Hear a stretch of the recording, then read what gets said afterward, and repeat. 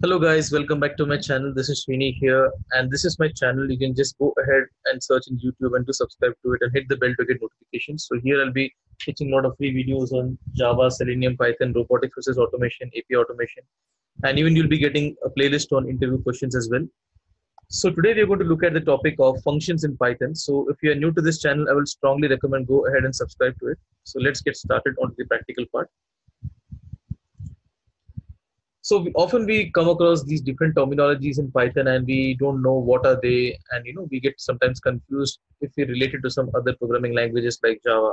So I'll be clearly giving you the differences between the two, how we write in Java, how we write in Python, and how simpler it is to write in Python. We will be looking at in this particular tutorial session. So let's get started. So just to show you an example how we write in Java is that we write it in this way, right? Public void, and then we give some method name. Let's say define val, right? This is how we give a method definition in Java. So definition, when I say, we are always having an opening and a closing curly braces, right? This is the access modifier. This is the return type. This is the method name followed by the parenthesis. And we may or may not have any parameter. It depends upon the type of method we are trying to create in Java. And this will depict the data type, right? For the variables A and B. So let's just for now comment it out, right? So how do we give comments in Python? Just use the multi-line comments of 3 apostrophe and just enclose it within that, right? So let's get started with the definition of methods in Python. So we have to use a keyword called def. Give the method name. No need to worry about the return type or give any value at all. Just say display val. I'm just taking a simple method name. And as we close the parenthesis, we have to give a colon here. Just press enter and it will give by default 4 spaces. That's the default indentation rule in Python, that we have to give 4 spaces at the start of the next line, right? If it's at a different level, because this is the method definition level and we have changed the level to a statement level within the method or the statement blocks, right? So let's just create a simple method first to understand how it is written, right? We love Python programming, right? So this is a simple program I'm having in Python, right? So we just want to print this particular value and let's see how it does that, right? So that's all about defining a method in Python. Now, how are we going to call this particular method? It's pretty simple. In Java, how we used to do, the methods would be belonging to a particular class. We'll create the object of the class, etc. Right? Let's say if we had a class, right? Let's say class objects. If we had a class like that, and if we had basically a method which belonged to that, like how we had written there, right? Public void m1, let's say. This is the method defined within the class. So if we want to call m1 inside some main method, there will be a main method, right? And this is where we are going to, so you would be having a main method in your Java, right? This is how we used to write.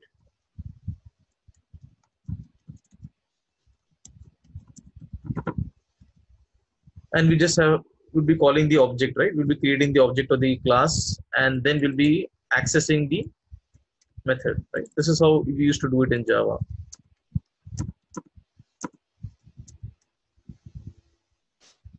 First, we would be creating the object. So this is the multiple steps we had to use in Java. And then we used to invoke the method name, right? This way. So this is how complicated it was in Java, where you had to follow so many multiple steps and then we have to always use the curly braces in between, right? So rather than doing all of this part, Python makes it very simple, right? Python says no need to do all of those kind of things. You can call me standalone as well. No need to always have me as a part of a class. What you could do is just you could call me directly. So it just allows us to write display val and just no need to have semicolon as well because it's Python. We don't need to have a semicolon at the end of the statement. And that's all. When we run this program, you would be able to see that this output gets displayed. So let's run this program. So here we go. We love Python programming, don't we? So let's continue from here. So let's go one step further. Now, how do we parameterize the value? Like how we had in Java, right? How do we parameterize the value? Nothing to worry. We just have to give the variable name. We don't have to mention anything about the data type, etc. And let's just say we want to print the values, right? So I'm going to use I'm going to use the comma operator to separate multiple, right, multiple variables, right? So we'll be separating it by this comma. So as we have in Java, likewise in Python, instead of concatenation operator plus, we are going to use comma. So that is the difference we have to note, right? And we are going to mention, okay, a is what, right? A is this value which a which is being passed. Again, use comma instead of plus sign, right? Use b, and then again use comma and then say b. That's all. So that's all we need to have for this particular method, right? We are just creating a simple method to just understand how it is written. Now here comes the important part. I am explaining this Python from the scratch for this methods concept, right? So we have to understand how this method and everything operates. So here we are having two parameters, A and B, right? So I have to ideally pass two parameters, right? If I don't pass two parameters, it will not be able to identify. So let's see what happens if we don't pass any parameter. For a parameterized method, if we don't pass, let's see what happens.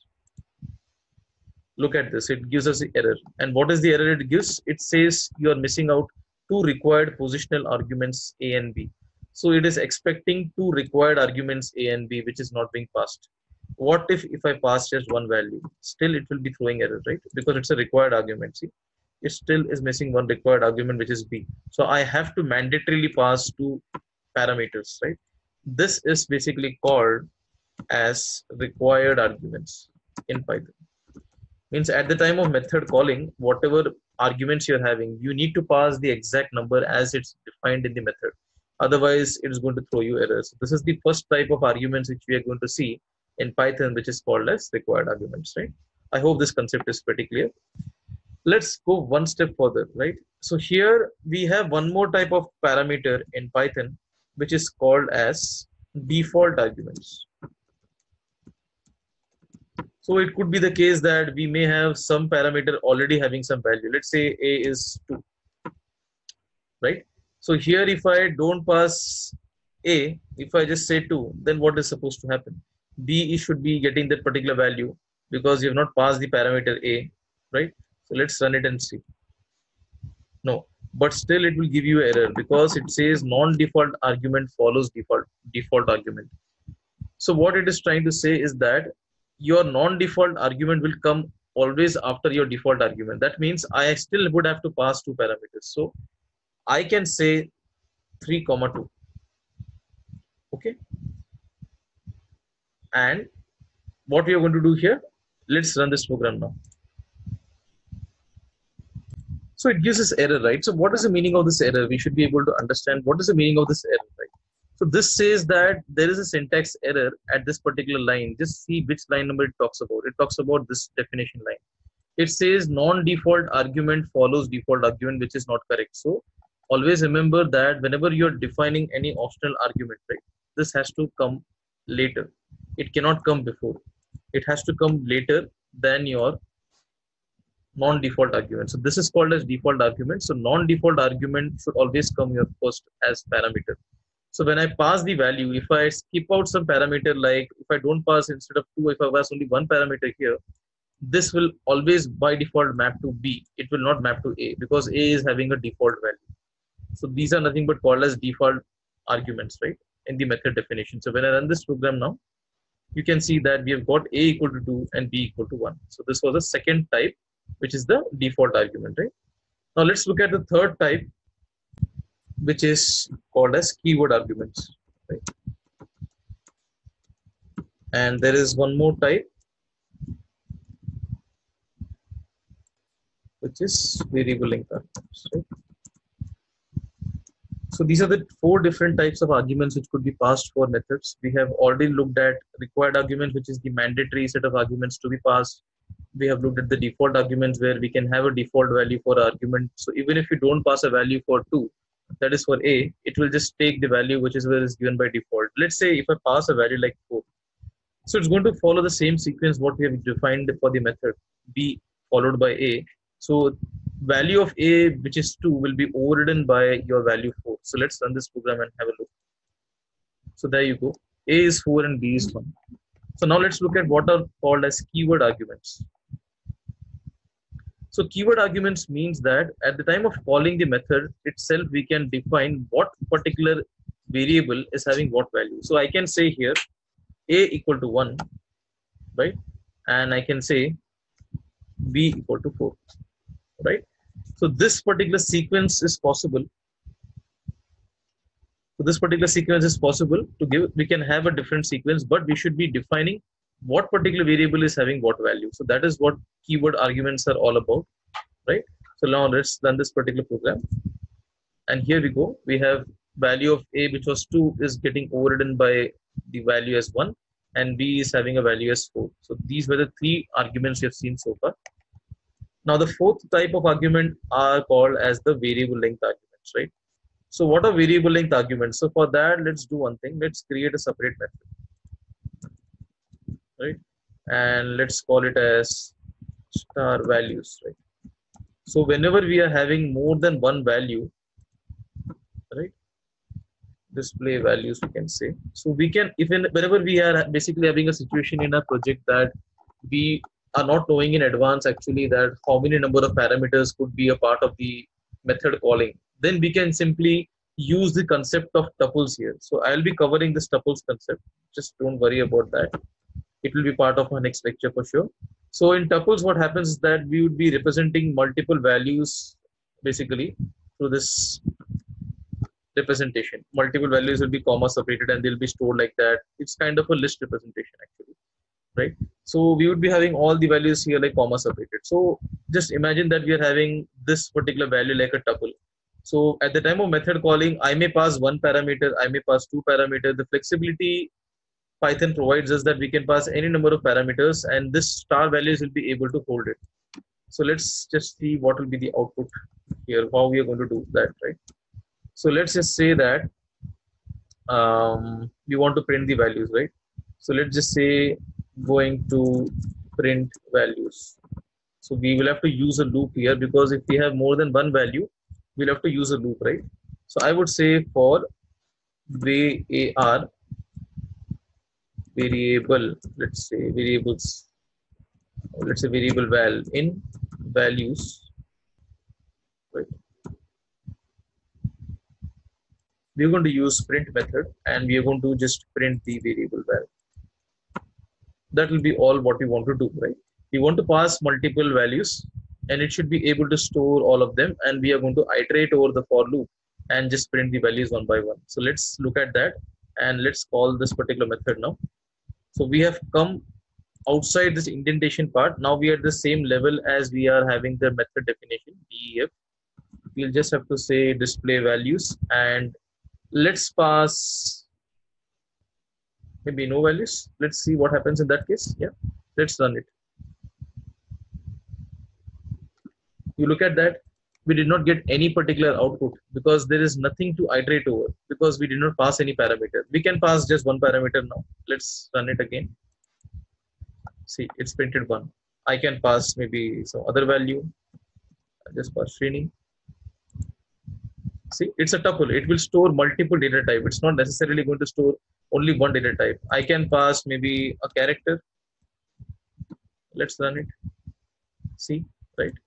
So this is how you're going to have. You can also have true, right? True Boolean value. You can have any data type what you want. So this will be treated like a tuple. You're going to store the values like a tuple in the method parameter. So this is the variable length argument. Now you could also have one more method. Let me show you one example. You could have one more method where you can have a mix of your required argument and your keyword arguments. Let's say we are having that kind of a scenario. A comma B, right? And let's say print A is similar to our previous example and B is take the value of B, right? So this is how we are having this lines of code. Now, if you want to call the value, right, let me rename this value to displays values 2. Right? We are having 2 parameters A and B, and we are going to print it. Let's just say this particular method, right? Now, what we are going to do? We are going to have a combination of required and keyword arguments passed. So let's see what is the impact if you're using both of them together. How is the impact? So when I say required and keyword, I could have multiple parameters. So let's say I'm having, let's say, three parameters. Let's understand this concept thoroughly, right? Now if I'm passing the mix of required as well as keyword, what could be the sequence, how we can pass the value? That should be the question which should come up in our mind, right? If I go ahead with this kind of approach, understand this particular thing. If I say 34, fine, and I'm not giving any data type here because it will store dynamically, that's fine. I'm not going to do any addition or something like that. Let's say I'm giving Srini, okay, and here I'm saying c equal to c. That's it. So this is a combination of your required parameters first, followed by keyword arguments, right? Because these two are your required arguments, then you are having your keyword argument. Let's see what happens here. It's going to work fine. Look at this. It's able to store the value properly. But as the moment I make this as your, if I make this particular variable, let's say I make this particular variable as a equal to 34. So this becomes my keyword argument. This also becomes my keyword argument. This becomes my required argument, right? Because I'm not having any initialization done on the left hand side. But Python doesn't support this kind of a behavior. It says you should always have your keyword argument first, followed by all of your required arguments. Sorry, I'm other way around, right? So it says that you should always have your required arguments first, followed by all of your keyword arguments. You cannot have a mix and match of both in such a case that first you're having, or you are not having, keyword argument, required argument at the first. You should always have required argument at the first, because it expects that once you are having, let's say, a keyword argument defined like this, a equal to 34, it will expect all the following values to also be a keyword argument. It will not allow any required argument to be there. It will throw you error at runtime. So let's look at that. Let's run this program. See, it just says clearly that this is not proper. Positional argument follows keyword argument, right? So here keyword argument means this one, and positional argument means this one, right? So it's saying that this is your syntax error. Your positional argument is currently following your keyword argument. It is the error it's talking about, and you have to correct the sequence, right? So how are we going to correct it? Simple, just change the sequence here. And now this becomes your required parameter, and these two become your positional parameter. So this will then go to B, right? B will store the value of this value, which is Srini. Let's run this program now. Okay, so what it is the error it's giving? Let's understand it. It's saying display values 2 got multiple values for argument A. Right, because we are using positional argument here, right? This particular argument is a positional argument, so it's getting mapped to A. But you should have made this as B rather than, or you could make it C also, and you can make this as B. You can interchange the sequence for the other parameter, but the parameter at the first should match to your variable, right? If you're giving your positional parameter, this will always map to A, and we just had a typo here. Now we have renamed it accordingly. So C followed by B. So this will map according to the values here, B and C. So you'll be getting the values as A Srini, B will be C, and C will be 34. So let's run this now again. So here we go. So these are the different ways how we can, pass the arguments to methods in Python. Now let's look at few things more, right? Let's look into the scope of the method. So we're going to look at the concept of scope of methods, right? So what is the scope of method here, right? So let's understand it. So scope of method means whatever we are defining. Let's say I'm saying define func1, right? A method here. And I'm using the variable, let's say str equal to hello. Fine. Using str equal to hello. I'm using print method. I'm using that value, right? This is the scope of the method. So let's do one thing. Let's just create a method, and we are going to look at this concept now, right? So let's create a method which will be able to, take the inputs and then determine, okay, what is going to be the output. So we're going to see the demonstration of call by reference here, right? The values are being passed by reference. That's what we're going to look at that. So let's see that here. Some values list, right? So let's say that we have a list here. It's list one, right? And what we're going to do here, we are just going to have a list one defined outside. Let's say it's having 50, it's having 43, let's say 21. There are some values we have given to that, right? And let's call this particular method some values list, right? Passing list one, right? So this is the list what we've given. Yeah, so there is some indentation we want to expect, yeah, but we will take care of that. So we want to give some indentation here, and we want to define what is there within method. Now within method, what I'll do is that first I will just print what's inside this list already, right? List one is having the value, and we're going to print this list one, right? Now we will just append it. We'll just have some changes done to list one. Let's append the values. So let's append 21, right? And let's append one more value.